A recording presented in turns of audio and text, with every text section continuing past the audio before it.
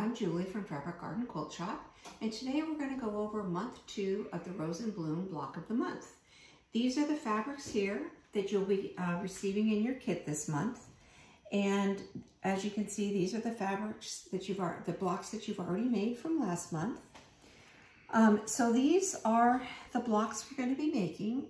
You're going to be making a 9-patch variation, and you just need to make 4, one from each of the fabric groups. And you're going to cut your fabrics out according to the directions that are in the pattern. And once you have them all laid out, then you need to just lay the blocks according to the colors. And again, the fabric is directional. So if that bothers you, you want to make sure that the fabric is all going in the correct direction. So you're going to cut them out, you're going to lay them out, and you're going to just sew them in rows. You'll sew this row, and this row. And then once you have those rows sewn, you'll have something that looks like this. And again, all my hearts here, you probably can't see on this fabric, but they're all going in the same direction. So once you have those rows together and you've pressed them according to the directions in the book, then you're going to pin those rows together. And I've already sewn this one, but once you've pressed the rows according to the directions, they are going in opposite directions, so they will nest easily.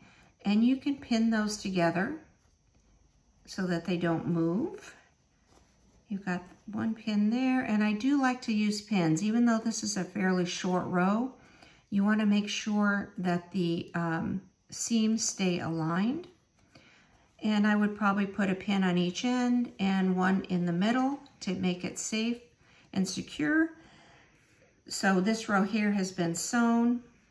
I'm going to press it up, and this block here is complete. So everything, the 3 rows are sewn together, and once you are done, you should have a 6.5-inch square. If you lay your Creative Grids ruler on top of that, then you can just take your rotary cutter and clean it up if you need to. And that's it. I will see you again next month. And as always, if you have any questions, feel free to come by the shop. Anybody that works here can give you a hand. Thank you.